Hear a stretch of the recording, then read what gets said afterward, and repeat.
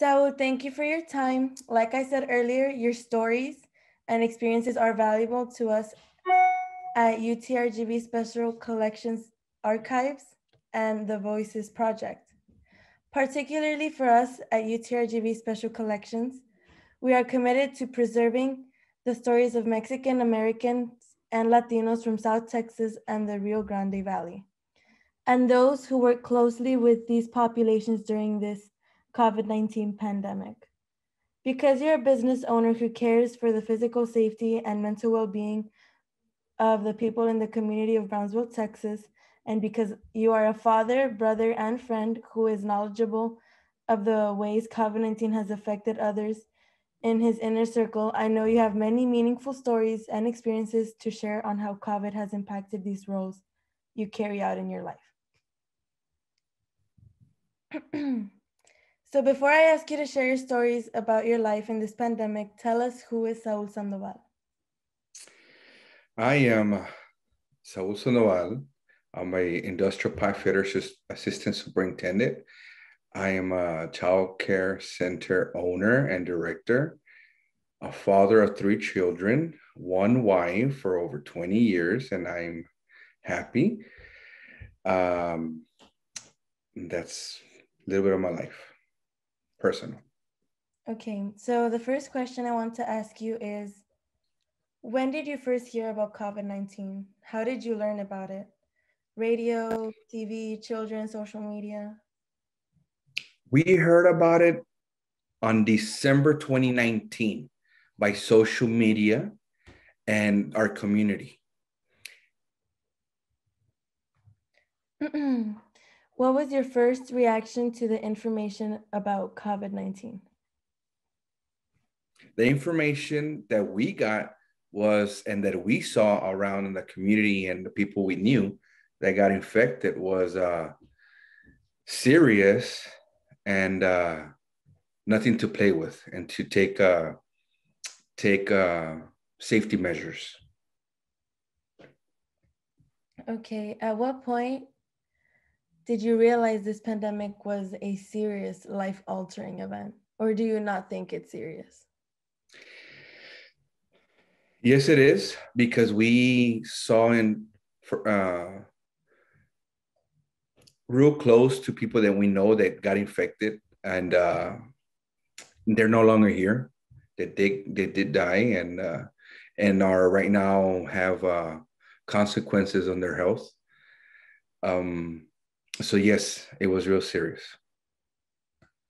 Over the last few months, what news media, social media, or other sources do you rely on to keep you informed about the coronavirus?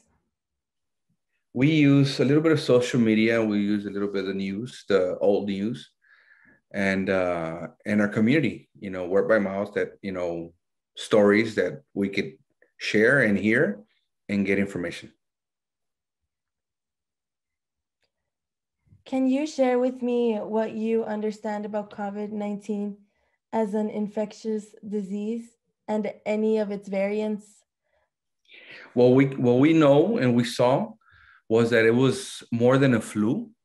It took out the symptoms, but once you have it, you can tell right away. You feel weaker. Your lungs, they attack the lungs, and from there, well, everything happens, for the worse. Can you share with me what you don't understand about this new virus? Just the timing, and how it went up, how it got first started. It's kind of not ordinary. Like we know the seasons of the year, and we know we have all these kinds of viruses, but this one was a special one. It was something that, why now? That's the question. Why now? And I mean, why in the whole world? So.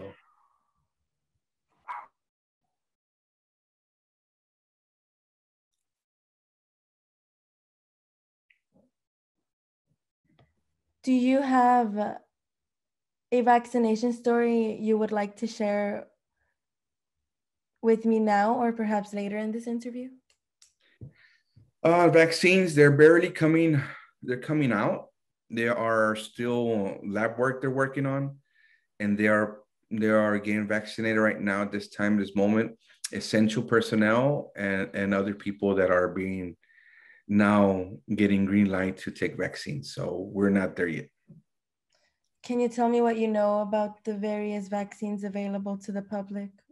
How do you feel about these vaccines? Well, it's too fast. So just imagine we have vaccines that have been here for years, and there's consequences when you take them, and so there's going to be consequences with these vaccines too. I mean, everything's going so fast, and not enough lab work and not enough years to see what reactions we're going to get. Do your family members hold the same beliefs as you about COVID-19, or are there some who take it more seriously or lightly?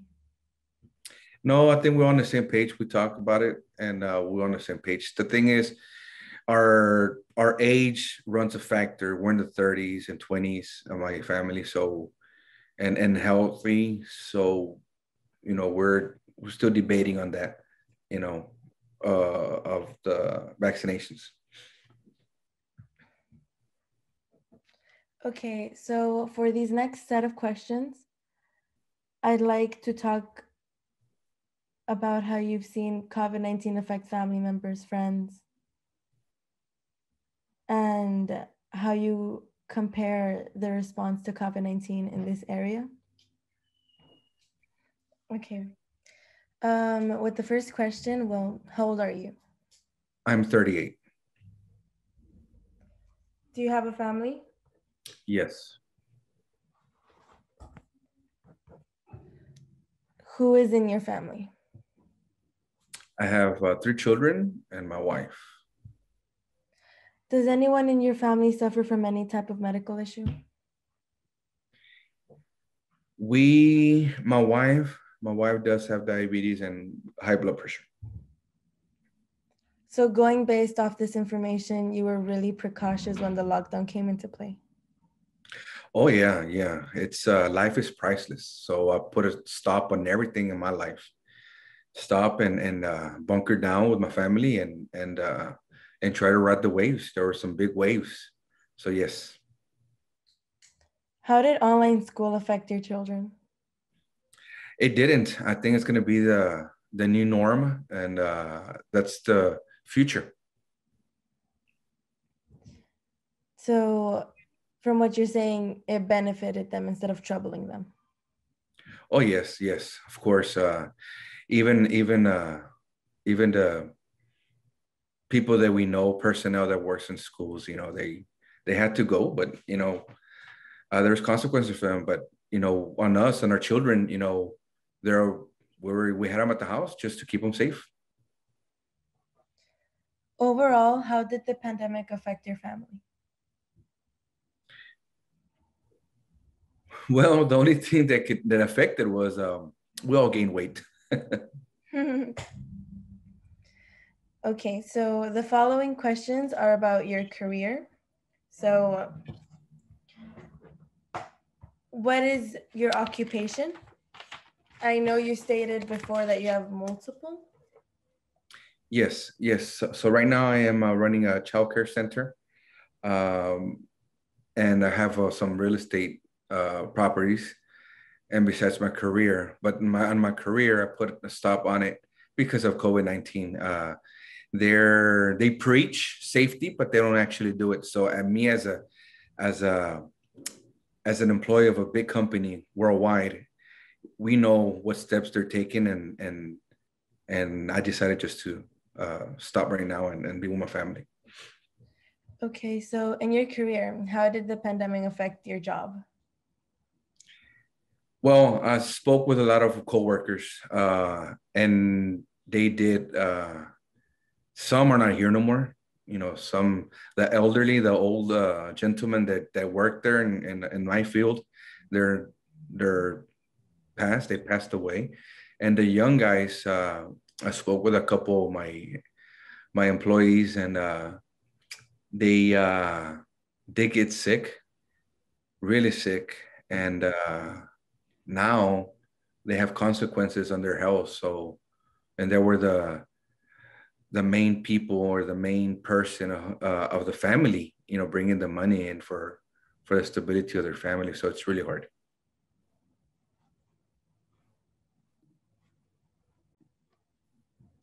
Okay, so people in your job, were they let go of? Were they fired? Yes, yes. It was real hard for them and for a lot of people. In my field, they got laid off, got fired because they didn't go because they were afraid of contracting a COVID. And and a lot of people, and then politics came in place, so all that affected them. We were in a it was a tough year already, and then politically, it was another wave. So it was really hard to get this virus under control, and all the employees did suffer a lot.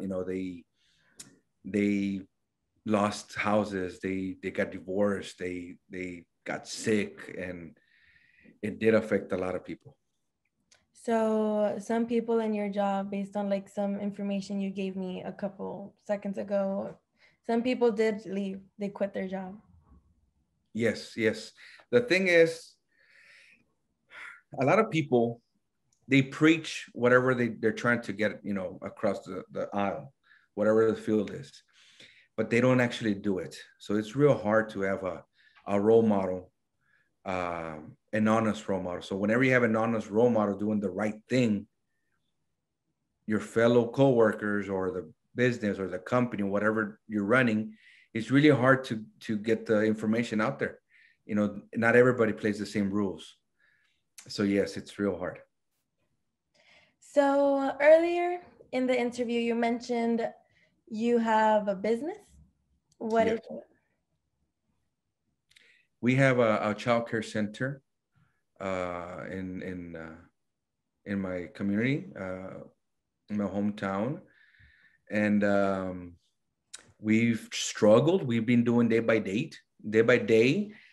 We've been always praying, praying a lot. Hopefully, we won't have any children infected, parents and friends and neighbors, and you know, but it's been a tough year, but there's always two sides to a coin, and the other side, it's it's put a lot of people in consciously into the family that we were losing, the family values, and hopefully this little pandemic, well, huge pandemic worldwide, you know, brought everybody to a standstill, and start thinking how life is. It's not material. It's not, it's family. It's just generation after generation. We have to enjoy every day of our lives. Okay, so from what I'm getting at, did the pandemic affect your business? Well, the business were day by day, and economically, yes, but we were still open for business. So that was the good thing compared to some other businesses that got locked down or got shut down. We were day by day, but they didn't have to close down like the other ones. So since the pandemic started, you haven't closed your business? Or were there like a certain period of time where you did have to? Yeah, we there was a period when everything came out to public. We already knew locally that something was going wrong since early 2020, that this wasn't something normal, um, until March, that governments couldn't hide it no more. They had to tell the public that it was going, it wasn't under control. So on March, that it was a big wave of people getting sick and dying, we the whole country and us, we had to go into a lockdown to kind of stop the spread. And yeah, we were locked down and shut down for a month and a half. Um, what changes were made to your business because of the pandemic? Like, did you change anything that you wouldn't do before and now you do? Well, we didn't change our environment stayed the same. Our uh, the physicality of the structure of the business stayed the same. Just our steps that we took were a little bit more on the safety side, and we were taking guidelines by CDC, and that did help, and it's helping. And what I saw and what that I spoke with a lot of parents this whole year, the 2020, was that we all got less sick, with the steps that we were taking. A lot of people criticize the face mask. Of course, it's awkward, it's uncomfortable, using a face mask. But and but we didn't get sick compared to years before. Kids and family members, with the flu season and all that stuff. So yeah, we used the CDC guidelines, and it's been helping a lot. What steps in your business did you take to make it safer? Well, we had we first talked to our parents. The good thing is we're real close with our parents. We talk to them daily, and I have this business, but you know, I'm not running it as a business. I'm running it more as like a community group, or like a little Like a a club, like a club, so we can get all along and have more open to communications. So more like a family style business with everybody. So we spoke and we all got together and we one by one and told them that this was serious and that we were going to put our safety at 100% and our actions there in our daycare, but we needed their help, so they wouldn't get sick, or they won't get it, or they won't spread it, that if we all work together, we could have a struggling year, but a safe year. Yes. Well, how did you know that like a child wouldn't come infected? Like, what were the steps you took before allowing a child to go into your business?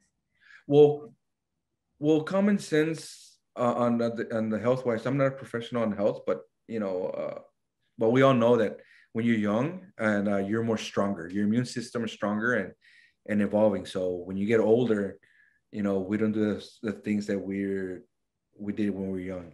So we knew that the kids are stronger and the youth is stronger than the adults.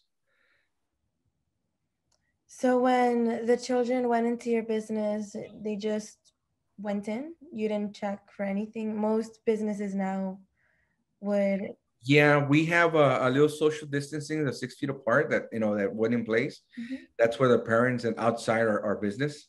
But once the kids go inside our business, well, they wear face masks and they got a face mask, so they got double the gear, and that helps because they're not going into contact. And besides, the guidelines, CDC guidelines with hand sanitizers and washing their hands, and more often than usual, like before, we're doing them constantly. That would keep us and our children safe. Okay, well, so in your career, the pandemic did affect your job. Yes, it did. The workforce was less. One, people were dying. Two, people were scared of contracting COVID. And three, the businesses were struggling, and all kinds of getting contracts, getting new construction bids, all kinds of stuff that goes in our field of industrial. Okay, so these are final questions now to close. Are you satisfied with the local response to COVID-19 in Brownsville, Texas, Cameron County? Well, we did our part. We did our part, and it's really hard. I am a supervisor for over 15 years with adult people, adult personnel, employees.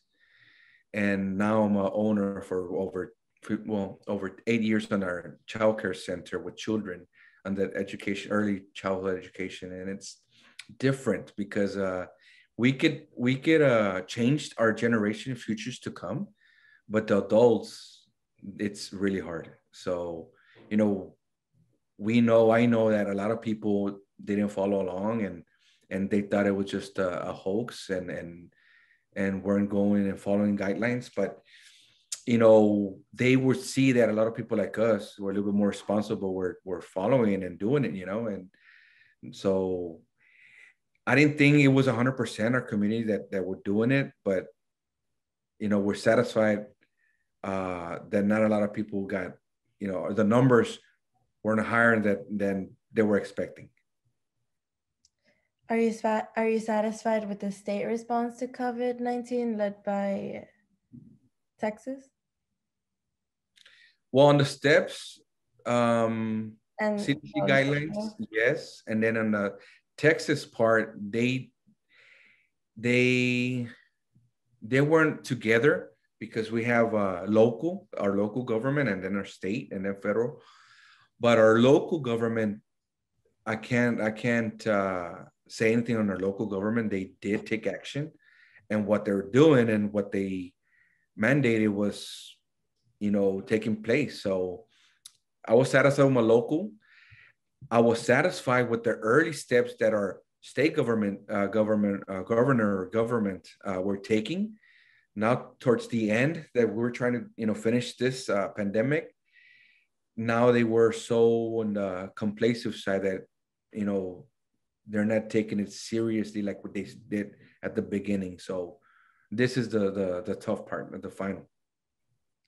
So you weren't really satisfied with the decisions made by the governor? Yeah, well, You thought it was too early? At the beginning, everything was they took the right things, the right steps and everything. But at the middle part, we were getting so complacent of their daily routine. So, we were like, we're choosing 100% satisfied. Between the middle part of this pandemic, I would say 60%. And then we were seeing our goal to get the vaccines and get everything going, but then holiday season started coming up for summer, and our state governor, they said that, forget about all these mandates and forget about our guidelines, and it's over, which it's not over yet. They're still vaccinating. So they're sending mixed messages, and that's what I'm not satisfied towards the end part of this pandemic. Do you feel now the schools are opening? Do you feel that they're saying for the upcoming school year, it's mandatory for children to be going? Do you feel that you're okay with that? Well, right now we are in April, and I'm not satisfied, for them to go in August. What happened?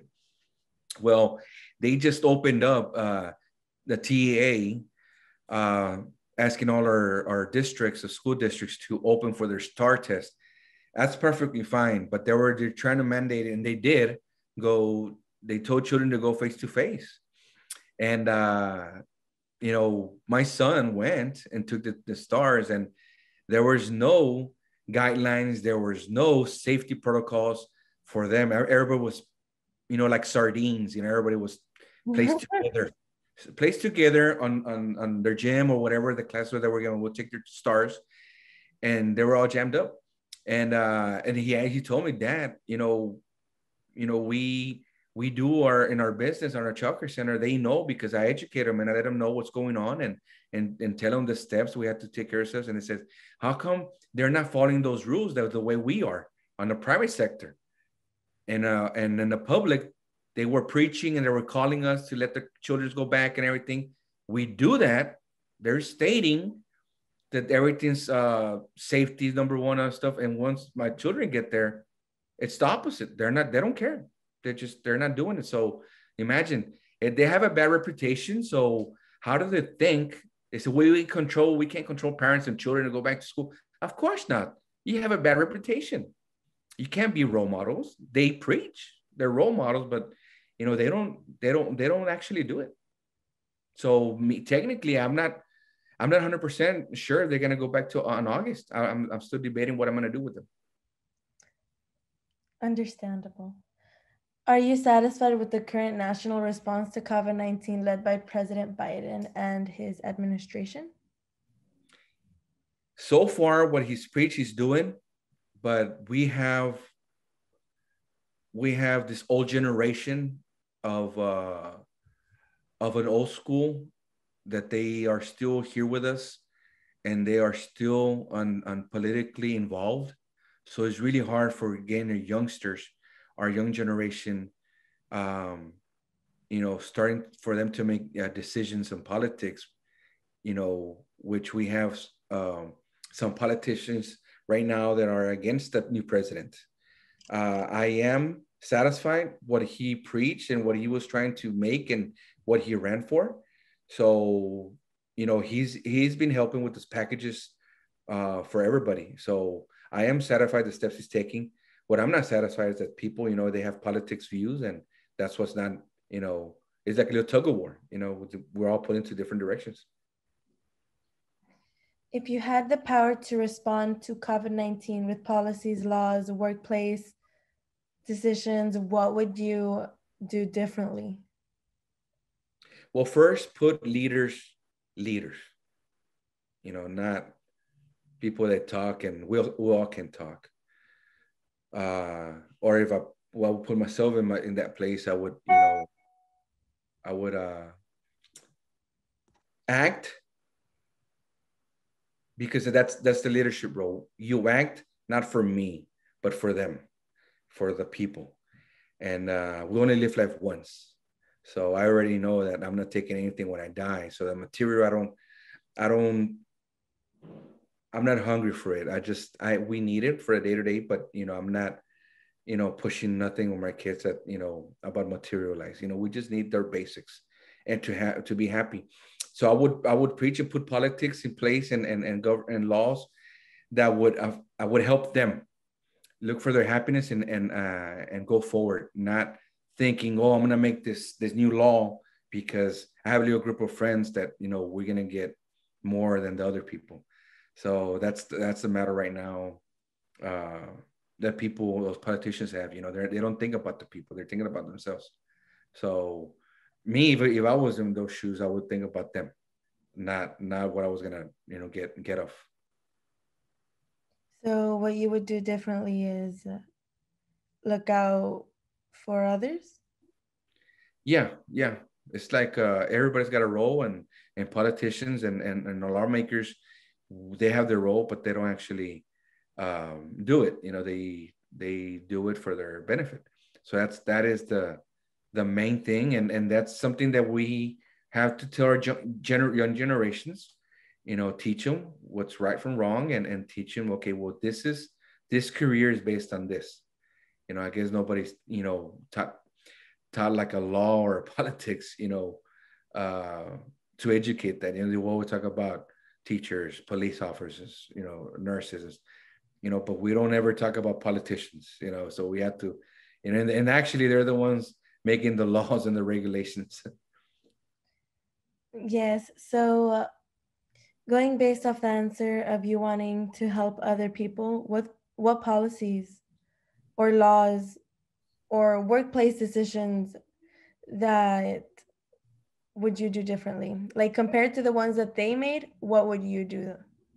We're talking about the COVID decisions, or just the day-to-day, No, the COVID decisions.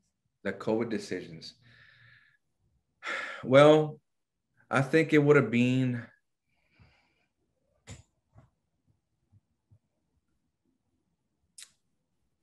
I think I would have attacked it a little bit harder and faster. We did it the first month, and if we would have done it in March, that we all started, it started in March, our social media and media getting to know, and the government telling everybody, but on April, we start shutting down. If we would have done it for 2 more months, 2 more months, and with this package coming in, I think it would have been a lot faster. And of course, everybody would be hurting. But what are they hurting for? Money. And they did the stimulus packages. So why not do it then? And we'd have got this all over a lot quicker. We'd have done stimulus packages because a lot of people were complaining. And of course, they live paycheck to paycheck.